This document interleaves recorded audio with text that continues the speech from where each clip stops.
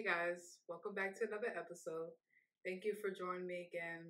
I'm so excited to sit with you and really go through this book review with you. So the book I decided to read next was The Bluest Eyes by Toni Morrison. And first thing I would like to say is this book was better than what I expected. And I highly recommend this book to anybody, in particular, personally, for Black women. And I say that because for me, the point to this book was personally finding your placement in a society where beauty is very much one-sided, and we have standards that don't meet everybody's uniqueness within this world, especially towards the Black culture where our beauty is diminished or our beauty is ignored. And so in my opinion, I would definitely recommend this to any Black woman or any Black person, whatever you identify as gender wise. I do think it's important for our culture and our people to really understand that we are beautiful no matter what, and that our history and our uniqueness should be intensified and not ignored. So, I do have some more. But, anyways, so I was reading a book and I was going to do just a regular book review where, I rated the book in general, and then I went through the structure of it, and then I, restated some quotes and call it a day. But with this one, since she is so poetic and she very much is an artist, I wanted to kind of mix it up where the quotes or the paragraphs that I did highlight, I connected them with artwork that I really like and I feel like had a connection with what was being said. So within this video, while I'm talking and just restating my highlights throughout the book, I want to have a visual. So I hope you enjoy it. But just to rate the book itself, I would definitely give it a 10 out of 10. It is truly a really good book. I really love her expression to events and experiences that she may have in her life, or just even if it's fiction based, having that part of her expressed through words is very, like I said before, poetic, but also the way she describes it is not just through our five senses, but she emphasizes a lot on emotions and the impact that our emotions have to our senses and how we interpret the experiences that we have in our lives. So I really like the route that she went in expressing her words. So yeah, 10 out of 10. Also the structure of the book, as you can tell, it's a really short book. It's nothing too thick or too much, but she does it by seasons. So, she goes in order like that. And then within the seasons, there's like smaller chapters. So, but the chapters are not numbered. A lot of the chapters are, which I don't really know how to express, but the title are little paragraphs of I'm assuming of a poem that she expresses in the beginning of the book, and it's just repeated throughout the chapters. But yeah. So since the book was so small and the structure of it really helped, I was able to read the book pretty fast. So if you're looking for a book to bring for vacation or bring when you're at work and you're on break, I really recommend it for that purpose because you're not being overwhelmed by information. And truthfully, I think the story within itself was very intriguing and interesting. So I was reading it more and more. But I don't want to give too much because I obviously want you guys to be able to read it and still have some excitement in the unknown of it. But from what I got from it, my perspective, the plot was based on a black girl wanting blue eyes. And it's not the typical of like, it's not gonna be an adventure. It's more of within that plot, she explains why she wanted that. She explains Black beauty within itself. And also, she explains the girl's history in a sense of she explains her childhood. She emphasizes characters in her life that has brought awareness to what her wish is based on, and also just bringing awareness in truthfully what I feel like what every black girl childhood goes through, where you are trying to find yourself within a world that doesn't fully accept you. So I I was definitely surprised. Like I really the parts that she highlighted, like for example, she brought up stories about her dad and their relationship, and she highlighted before she was even born the parents' relationship and how it even became a thing, or how it even became a marriage or a love. And those stories were more necessary than I realized, because you get to know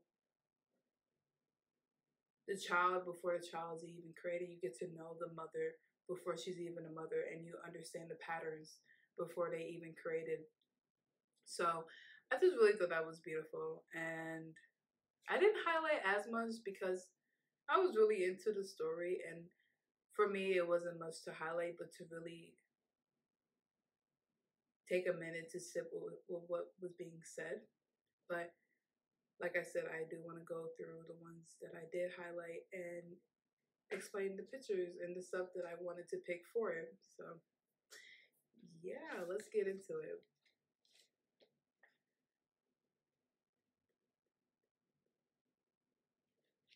Okay, so um the first one that I highlighted was, I don't want to say chapter one, but the first few pages of the book, and it expresses, but there are some who collapse silently, anonymously, with no voice to express or acknowledge it. They are invincible. The death of self esteem can occur quickly, easily in children, before the ego has legs, so to speak. Couple the vulnerability of youth with the indifference parents, dismissive adults in a world which in its language, laws, and images reinforces despair, and the journey to destruction is sealed. So within that page, she is expressing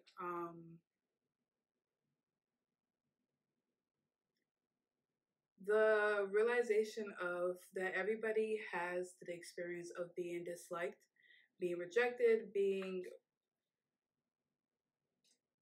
pretty much bullied for who they are and who they present themselves to be. And I highlighted that paragraph because it's pretty much for me taking away the innocence that children have before they are brought into the world and before the world can consume them. And so I connected this paragraph with this image because obviously this image is beautiful. This is legit the action of birth and the beauty that a child brings to the life of a family. And I sadly don't have the name or the photographer of this photo, but I found it on my Pinterest one day, and I truly thought it was so beautiful. Like when I saw it, it brought me so much joy, and I could relate to why they were smiling so hard in the picture and why there was so much love within this photo. And I feel like this paragraph emphasizes that, this is before ego exists. This is before the children or the child has to form itself into the world and become the version that is accepted. So I really like this photo, and I wanted it to be connected with this paragraph. And then next photo, which is by Aleksandra Waliszewska. And this one is very, when I first saw it, I was thrown off. I was like, okay, a little intimidated, but when I picked this photo, it was mainly because I seen this picture as the child and then the ego that is behind this child that the world has created. And, you know, the power it has for children, the power, you know, having traditions and having these forms of society norms and being categorized in certain views of how others see you, you know, the power it really holds in the room and in the space that you call your own. And also just the levels and the layers that ends up evolving within the ego. So I really like this photo, and I wanted to connect it with this paragraph. So yeah, to continue, on page 17, I highlighted this quote that says, "There is a difference between being put out and being put outdoors. If you are put out, you go somewhere else. If you are outdoors, there's no place to go. The destruction was subliminal but final. Outdoors was the end of something. In physical fact, a defining and complying our metaphysical condition."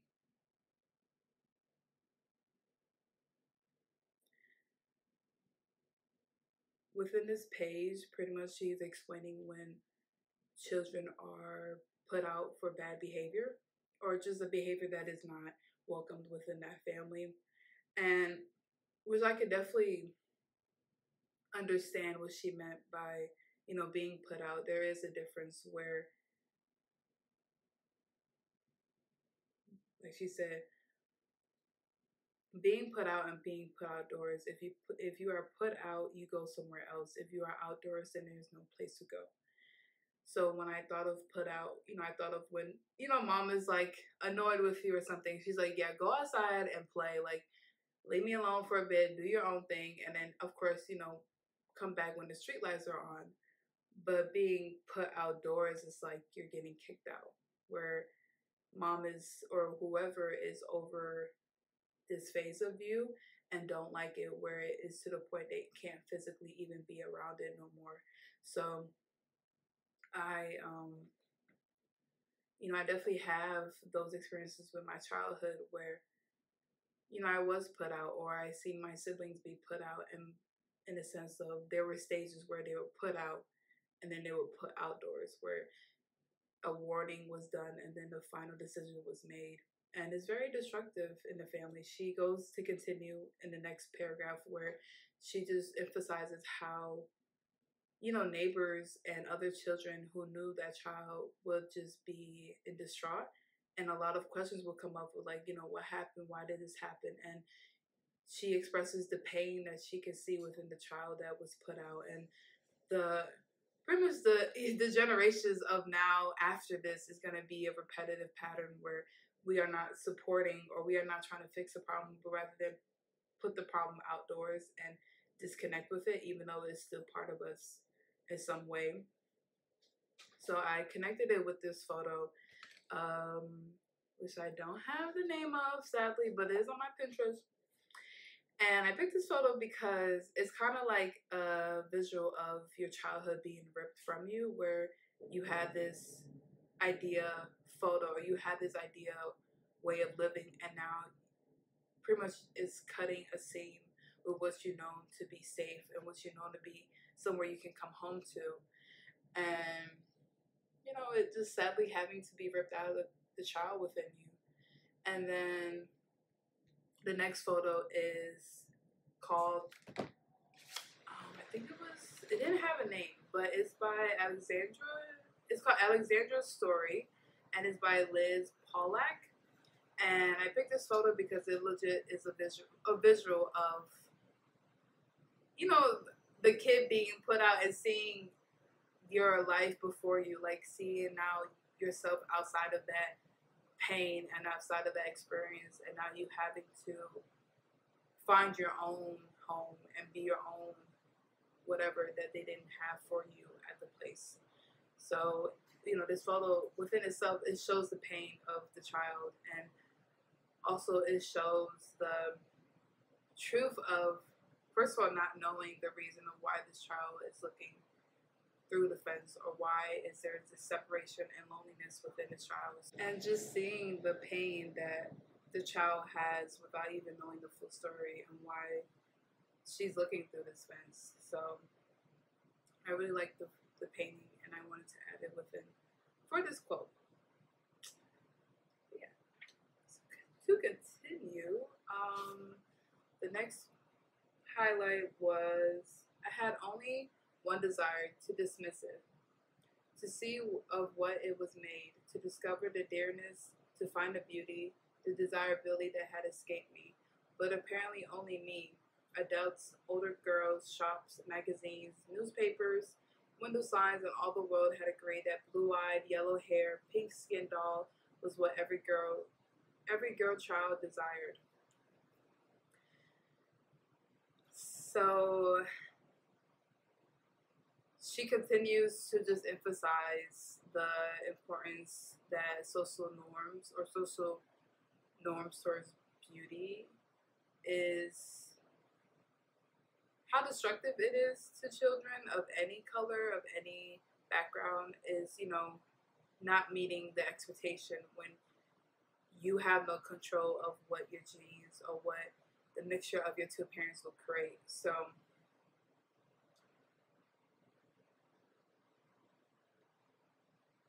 just, feeling like you're holding that responsibility to meet these expectations when you're beautiful no matter what, and you don't have to meet this standard of beauty. But sadly, it's easier said than done, because, even as a kid, I remember like having the typical doll with blue eyes and yellow toned skin. And I remember when I first got my darker complexion, or at least my skin complexion, doll, and it was like a life-size doll, and I was so happy. And I was also confused because it wasn't like, she was my complexion but had straight hair, and her eyes were very light, like hazel. So it was like, it wasn't the standard of beauty, but it was still within the lines of it, where it was like, you're still meeting the expectation but in a different way. But I still love that doll. Like, I really fell in love with it, and I wonder if it was because I could see myself within her. But I wanted to add this painting, and again, sadly, I don't have the name of this. Most of the pictures that I am showing is from my Pinterest, and Pinterest love to not have the name of artists. So, of course, I am going to try my best to look up the names for these and put them in the description of this episode. So if you want to check them out, you can. But I picked this one because it's like, when I saw this photo already, I imagined feeling like I am losing pieces of myself. And when I look in the mirror, I see it for fully what it is. So it's like, also in a sense of like, I can't see what is being shown to me in a mirror. I can only see what people have told me that they see of me. And kind of like, if I do look in a mirror, I can only see what they see, and I can't actually see the beauty that I already hold within myself with no standards. So yeah, and then this next photo, which is by Sasha Gordon, and I love her work so much. I highly, highly would recommend to look at her work because it truly is beautiful. But I picked this one is in, glorification of, you get to identify your own beauty, and you get to become what you identify what beauty is. And I just love how, even with her face and while she's painting, there is love being created with every stroke. and there is, you know, expression of self-love where she is vulnerable and she's showing her body and she's accepting all the features that has come from her generations. And yeah, just embracing all of you and willing to create and show the versions of you that you don't know yet. So yeah. And then on page 45, she states, try as she might, she could never get her eyes to disappear. So what was the point? They were everything. Everything was there in them. All those pictures, all those faces. She had long ago given up the idea of running away to see these new pictures and these new faces. So in this page, this child goes to a traumatic, or she's going through a traumatic part of her childhood, and she is kind of going or trying to figure out ways to remove herself from this lifestyle, from this treatment. And pretty much what she does is she tries to disappear from the pain and she tries to remove herself from it. And reading this was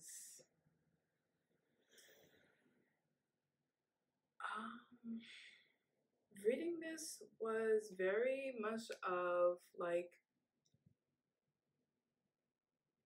how can I say this?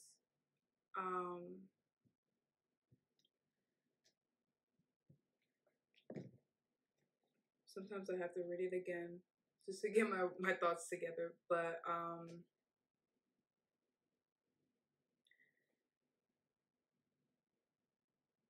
it reminded me of this. I always can't.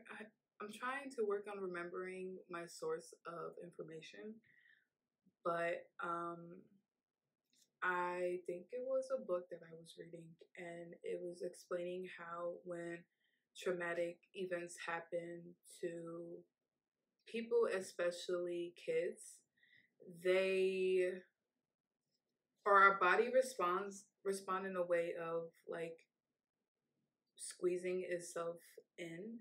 So like holding your hands to your ear and or rocking back and forth or putting, you know, pretty much like a fetal position or anything that makes you compressed. We fall into habit of doing that for protection and for feeling some type of like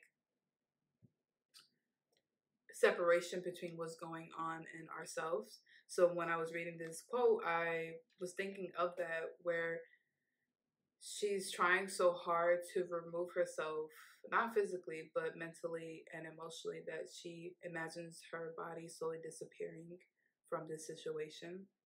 And is definitely very sad to hear, because nobody deserves to want to not be somewhere so badly. But I chose this painting or this artwork by Teresa Barboza. I chose it because it's like, instead of disappearing, for me, it was visually trying to rip out your insides, like trying to dig yourself out so much that you just become empty, like an empty vessel, and really feeling the pain that it brings when it's like, it hurts so bad that it's like, it feels like it's an internal abuse. Like it feels so heavy that it hurts so much. And I felt like this painting this artwork goes very well with this paragraph, because that's how I felt when I read it. So yeah. And then on page 65,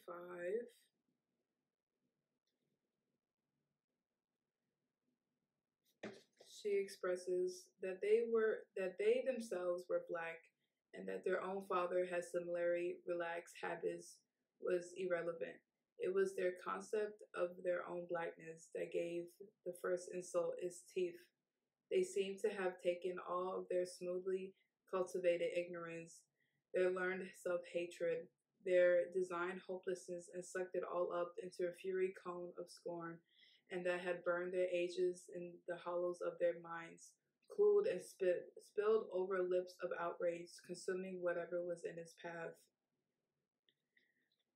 Um, Automatically, when I read this one, I thought of just like self hate, truthfully feeling so much hate for who you are that is so destructive and it's so painful to even look in the mirror sometimes. But yeah. And so I chose this painting by Wiley because sometimes, or in my experience, when I had so much self hate for myself and feeling so much pain that I wasn't what everybody wanted me to be, especially as a Black girl, it felt like parts of me was dying and parts of me were being buried and forgotten about so I can be accepted. And when I saw this painting, I automatically,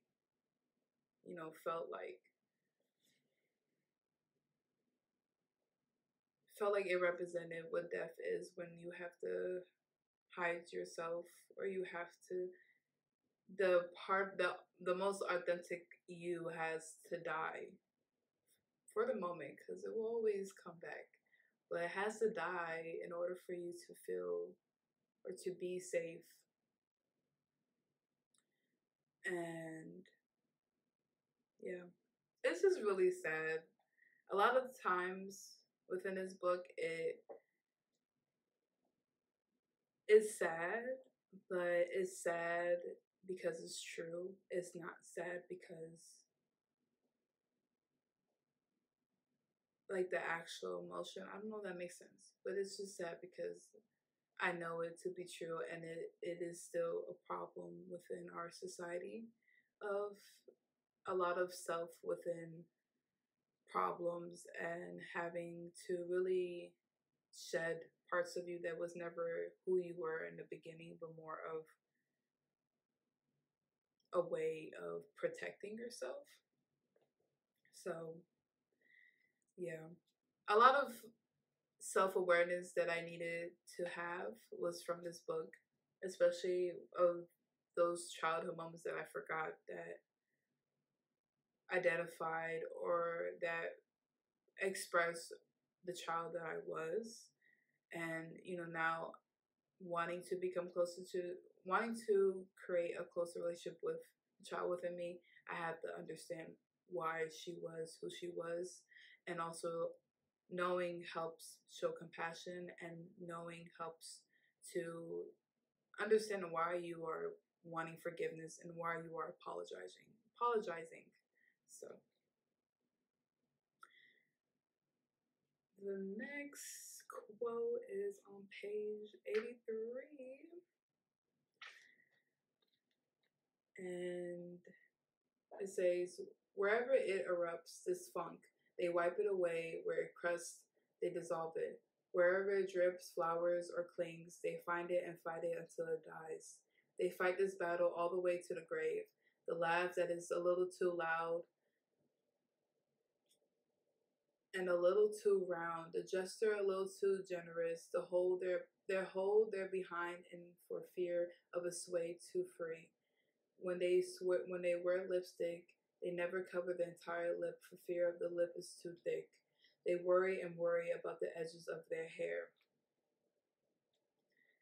Pretty much, this paragraph is just for me the description of a Black woman and our beauty, and how we have to, or feel like we have to, remove parts of ourselves in order to blend in with the crowd.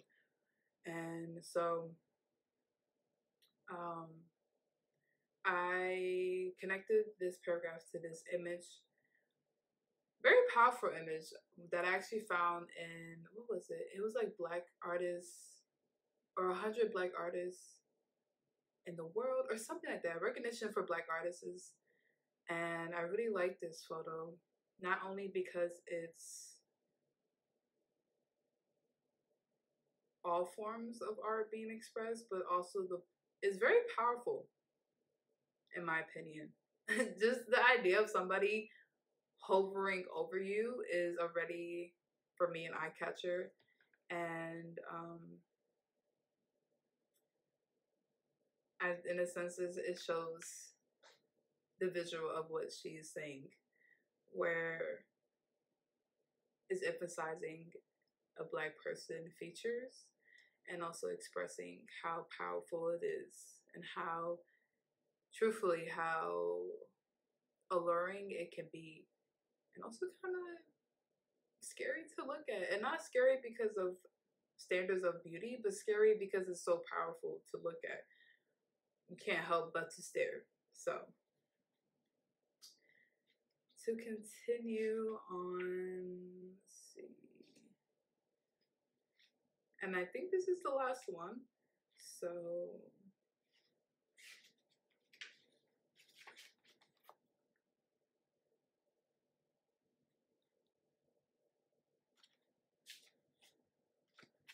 she was introduced to another physical beauty, probably the most destructive ideas in the history of human thought, both oriented in envy, driven by insecurity, and ended in delusional.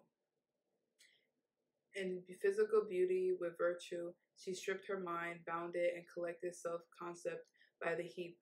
She forgot lust and simply cared for. She regarded love as a possessive mating and romance as the goal of the spirit. And with this quote, I picked this painting because, which is by Wan Jin Gim. And I picked this one because, as you can see, you know, the body is either developing or it's disappearing. And I connected the strike of light as the